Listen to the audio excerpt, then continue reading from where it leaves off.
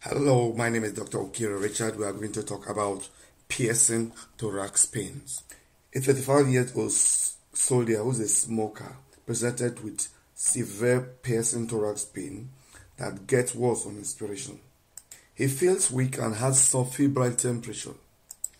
What are you thinking about? What are your differential diagnoses and how you go about solving them? Well, I'm thinking about a pericarditis, myocarditis, or perimyocarditis. Also, I consider a myocardial infarction, pulmonary embolism, or pulmonary infarction is a differential diagnosis. Also, pneumonia with associated pleuritis.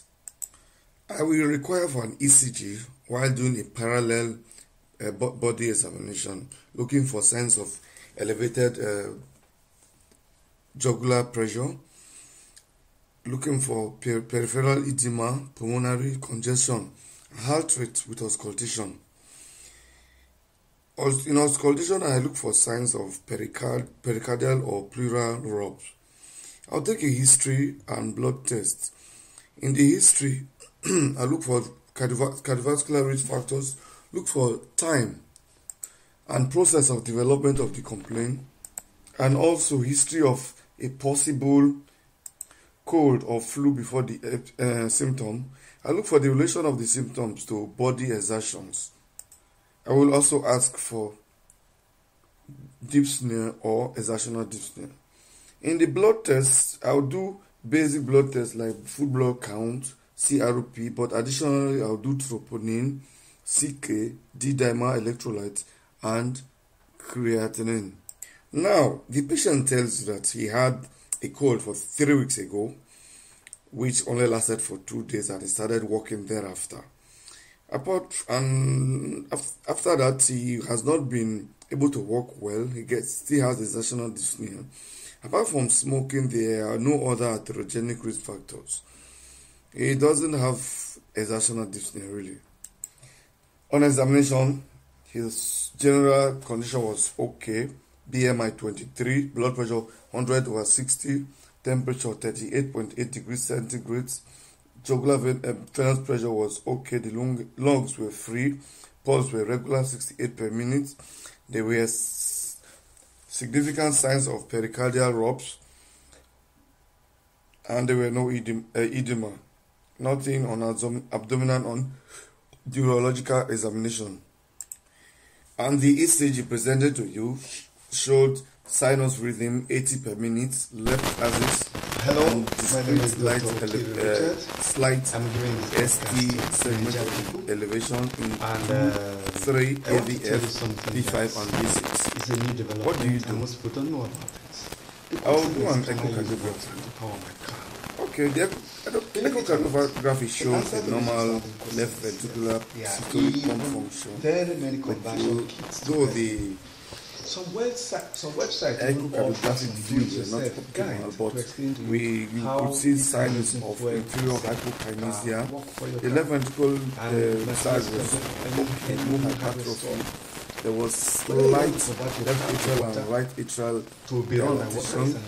Right ventricle was normal. Aortic root was also normal.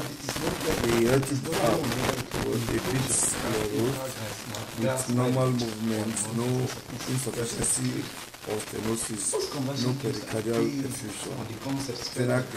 Inferior venous cava was normal, good respiratory modulation. What is the most likely diagnosis? Well, both diagnoses are still possible. In perimyocarditis, you can have diffuse hypokinesia, sometimes regional hypokinesia, or regional left ventricular systolic function. Sometimes you can still see pericardial effusion.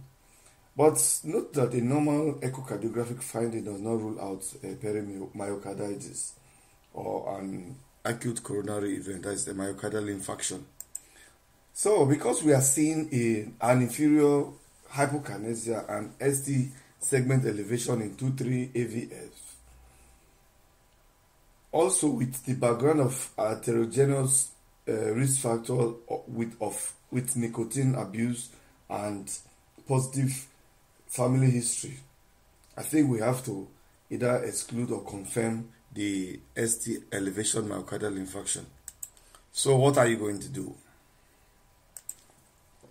I will administer Aspizole, that is soluble aspirin, 500 milligram intravenously. Also give 5,000 international units of heparin and 4 milligram of morphine intravenously. If the patient is still having complaints now with thorax medicine, I will give additionally clopidogrel or prasugrel and order for a cardiac catheterization, coronary angiography.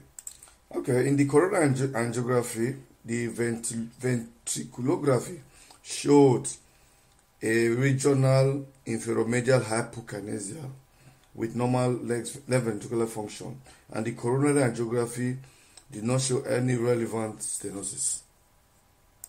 Let me ask you a question. Can you tell me something about the difference between the ST elevation in acute myocardial infarction and that in acute pericarditis? In acute pericarditis, the ST elevation, they are not usually restricted to inferior or anterior walls. And two, there are no reciprocal ST depressions, ST changes. The ST elevation usually begin in the rule direct after the J point and are usually rarely higher than 5 millimeters. Most time concave, and also most time they don't have a simultaneous T wave inversion. Could you tell me something about the ST segment elevation in early repolarization? Okay, here the ST elevation in region of the J point. They have normal configuration, usually in V3 to V6. Then something to note is that the ratio of ST elevation to T wave amplitude in V6, when above 0.24, it is an acute pericarditis. This was a publication by Klatsky et al. 2003. Now you have the lab results with lightly elevated leukocytosis, troponin T is all slightly elevated, and CRP is all slightly elevated. So I think that is an acute pericarditis. Good. So could you tell me about the possible etiology of an acute pericarditis? Which one is more likely, and what examination do you think is wise? So in the etiology, it could be infectious, virus, bacterial, could be autoreactive. In terms of virus, you talk about adenovirus, cytomegalovirus, influenza, hepatitis B, and HSV, herpes simplex virus. Bacteria can also cause it, tuberculosis and fungi. You can also have autoreactive causes like vasculitis, collagen vascular disease, systemic diseases. Also, some organic condition like myocardial infarction, pleuritis, pneumonia can also cause this. Endocrine diseases, for example, uremia, neoplastic diseases can also cause this. So neoplastic conditions like breast cancer, lung cancers, and melanomas can also cause this. You can also have traumatic causes, and some cases are unclear. But I would like to say in this case, because of the history, it's most likely going to be the viral cause. It is also worthy of note that the viral causes and the idiopathic causes are, with long distance, the most common causes of acute pericarditis. So additionally, I will do an X-ray of the chest to check for infiltrations or malignity. Also to exclude tuberculosis. HIV testing should be done. Also titer for anti-nuclear antibody because of fever of above 38.5. We do blood culture too. The patient has to be monitored and a control and a repeat echocardiography should be done. In the monitoring, some few ventricular extrasystoles were seen without successive form like bigeminy or couplets. And in the repeat echocardiography 3 days later, you saw very little pericardial effusion. Let me ask you another question. How do you determine the hemodynamic relevance of pericardial effusion? Do you know echocardiographic criteria? Well, actually, pericardial tamponade can be determined by clinical examination, checking for elevated jugular venous pressure, tachycardia, and dyspnea, and sometimes shock symptoms. But in the echocardiography, the pericardial effusion should be examined in all axes, and the maximum pericardial effusion sites in endodiastolic phase with M mode in parasternal long axis should be documented. In that axis, pericardial effusion below 1 centimeter is small, between 1 and 2 centimeters is medium, and above 2 centimeters is severe. The findings in pericardial tamponade, you have swinging hearts, compression and diastolic collapse of the right, sometimes also the left heart chambers. There are signs of liver vein congestion and also restricted respiratory variability of the vena cava inferior. In Doppler of across the mitral valve, there is an increased respiratory variability in the transmitral Doppler profile. That means there's an inspiratory fall of E wave, more than 25%. Also, there's an inspiratory increase in the tricuspid inflow speed of over more than 40%, as demonstrated by Bock et al. 2009. But according to European Society of Cardiology, the guidelines, pericardial effusion are classified according to Horowitz classification. According to Horowitz, guideline on the diagnosis and management of pericardial disease, 2004. Clinically, you have elevated venous pressure, hypotension, pulsus paradoxus, tachycardia, dyspnea or tachypnea, or pulmonary congestion. Well, under the predisposing factors, you talk about medicines like cyclosporine, anticoagulation, thrombolytic, etc. Also, you look for short heart operation, recent heart operation, catheters, thorax trauma, malignancy, collagen diseases, and renal failure and sepsis. Under ECG, ECG could be normal or with unspecific changes, could also have electrical alternance, bradycardia. Electromechanic dissociation is an end phase. And the X-ray findings, you could have an enlarged heart or enlarged heart shadow with or without pulmonary congestion. In the echocardiography, you have a diastolic collapsing right ventricle free wall, right atrial collapse, left atrium, and sometimes very seldom left ventricle collapse. You could also have a pseudo hypertrophy. That is a left ventricular wall hypertrophy in diastole. You could have a wide inferior vena cava with missing respiratory modulation and a swinging heart. In the Doppler echocardiography, you are going to see an inspiratory increase in flow across the tricuspid valve, and a fall inflow across the mitral valve. There is also going to be reduced systolic and diastolic flow in the great veins during expiration, and the return flow during atrial contraction will be raised. In the cardiac catheterization, you have to, that's where you want first of all do one, confirmation of the diagnosis and the quantification of the degree of hemodynamic relevance. That means you are going to see a raised right atrial pressure, also a raised intrapericardial pressure, which will be identical with the right atrial pressure. The right ventricular mid-diastolic pressure will be raised, which will also be like that of the right atrial pressure, and the intrapericardial pressure. There will be no deep plateau configuration.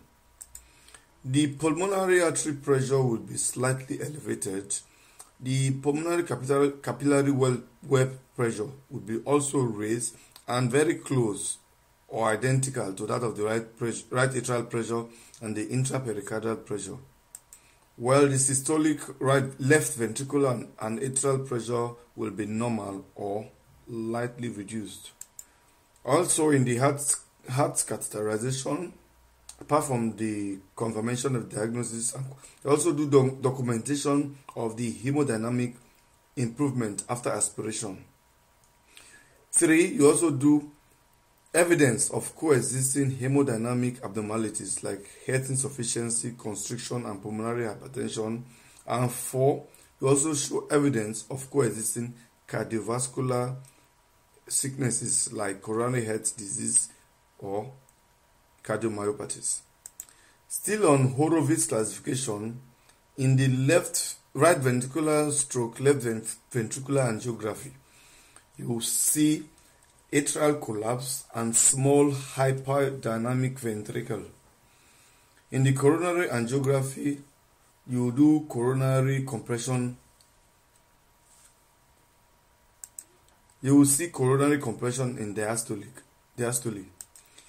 Also in the Horowitz table, in the computer tomography, you will not see the subepicardial fats around the ventricles. So, thank you very much. Let's return to your patient. By your patient, you have a very slight secular pericardial effusion only without hemodynamic relevance. In the laboratory test, the infection parameters are lightly raised, and the other findings were okay. The patient still has complaint. What are you going to do therapeutically for this patient? Well, aspirin or NSAID, ibuprofen, for example, is usually very helpful in viral or idiopathic acute pericarditis. If after a week the patient is not free from the symptom, then we have to think of other causes. Ibuprofen is usually given as on a dose of 300 to 800 milligram 3 to 4 times daily for days to weeks, depending on symptoms. Alternatively, you give aspirin 800 milligram 3 to 4 times daily for 3 to 4 weeks. Colchicine 0.5 to 1 milligram per day can be given as monotherapy or a combination with NSAIDs. Glucocorticoids can also be given when NSAID and colchicine are not working and when a specific cause has been excluded. Note that in acute pericarditis from connective tissue diseases, autoimmune pericarditis, or uremic pericarditis, the recommended dose is 1 milligram per kilogram per day, and the dose has to be reduced fast. Thank you very much. My next question is, what do you advise your patient to do? Do you think he has to be admitted? I will advise the patient to take a rest, to take the medical treatment as stated above. The prognosis on the long run is very good in acute viral or idiopathic pericarditis. Pericardial tamponade is a very extremely seldom complication, and I have to explain about the symptoms of this to the patient. A constrictive pericarditis can occur in 1% of the cases and usually with specific causes. In the most cases, acute pericarditis can be handled without problem on an outpatient basis. But don't forget that clinical examination, laboratory examination, ECG, and echocardiography follow-up are very necessary. But according to publication of Imazio et al. 2004-2007, patients with high risk should be admitted. And these patients with high risk are those with fever above 38 degrees Celsius and leukocytosis, patients where eventually you expect a tamponade or a big pericardial effusion, patients with existing immune suppression, patients with oral anticoagulation, and patients with elevated cardiac enzyme markers. Thank you very much. Now your patient comes back after 6 weeks for controlled echocardiography, examination, and blood tests as you required, and he told you that after taking those medications, the symptoms receded completely, and he stopped the medicines after 3 weeks. But he just realized now that since 1 week, the symptoms are coming back again with the same chest pain, and the same chest pain he felt 6 weeks ago. You did an echocardiography and you found a progressive pericardial effusion, secular, without hemodynamic relevance. What do you think is happening? Well, it's either of two things. It's either a recurrent pericarditis or a persistence of the last one. So how do you define this disease condition? Well, recurrent pericarditis usually occur weeks, this year, beyond or sometimes up to years, but normally within 20 months after the first presentation with the same symptoms. You have two types of recurrent pericarditis. You have the intermittent type and the incessant type. In the intermittent type, you have symptom-free intervals without treatment. But in the incessant type, you have recurrence of the symptom after discontinuation of the therapy. About half of the patients have 1 to 2 recurrences in their life. But there are also some people that have regular recurrence over decades. The prognosis is generally good. And with the idiopathic pericarditis with recurrence, there is no association with constrictive pericarditis. Complications like tamponade is usually very, very seldom. In the core study 2005, the definition of recurrent pericarditis is documentation of acute pericarditis with recurrent symptoms or a persistent active pericarditis needs the following to be diagnosed. Criteria for recurrence: you have new pains and at least one of the following criteria: fever, pericardial rub, ECG changes, pericardial effusion in echocardiography, leukocytosis, raised erythrocyte sedimentation rate, or raised CRP. According to European Society of Cardiology guidelines, the treatment of recurrent pericarditis goes again like that of an acute pericarditis, as stated earlier. When there's difficulty in management, according to the Task Force on Pericardial Diseases of the European Society of Cardiology, you may need to do a pericardioscopy, which is a class 2A indication, and multiple epicardial biopsies. You take pump effusion and You take effusion and test and check for lymphocytes, monocytes count, tuberculosis, Borrelia, chlamydia, and other pathogens with use of PCR culture. Also check for infectious activities in epicardial and myocardial biopsy. Look for also do cytological examination of the effusions and the biopsy. Check for systemic and metabolic conditions and uremia. So in summary, please tell me again your therapeutic options and recommendations. Okay. Ibuprofen, alternatively aspirin, like you do by pericarditis. Also, you may give colchicine according to CORE and COPE study.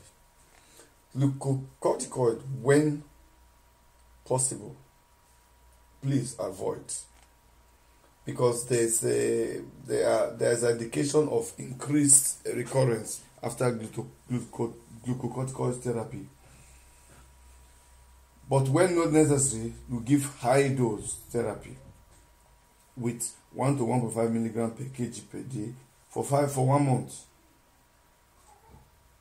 Then you reduce the dose slowly under clinical and laboratory control.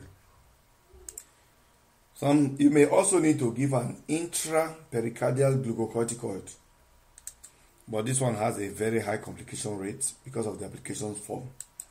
Azathioprine, cyclophosphamide, methotrexate, intravenously immunoglobulin can also be given, but the papers here are too few.